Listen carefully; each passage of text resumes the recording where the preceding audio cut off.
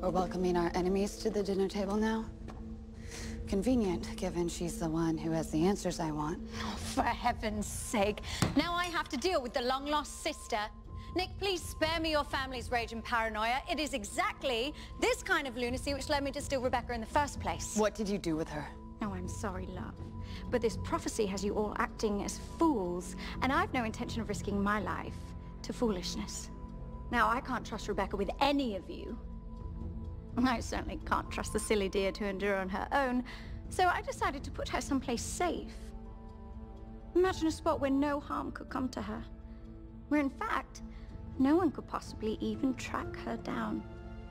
Yes, rest assured, Rebecca is perfectly fine. At the bottom of the ocean.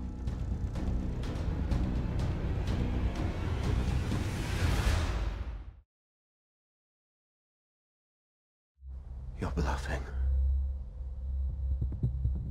Tell me you're bluffing. Or you should all be thanking me. Rebecca's never been safer.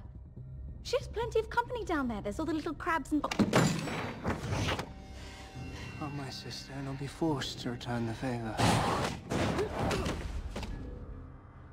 Well, this all escalated very quickly. Shut up, Lucien, or I'll tear your tongue from your head. Be careful with your threats, Nick.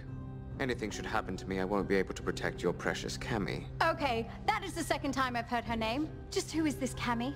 You have bigger problems. Freya! Me, Klaus? Which of these two vulgar parasites would you first like to torture? Well, it's half a dozen of one and 6 of the other, isn't it? Why don't you take the stable boy? Tristan and I are long overdue a good catch-up. Oh, if anything happens to Camille... Oh, I'm quite certain Lucien's aware. Devastating error.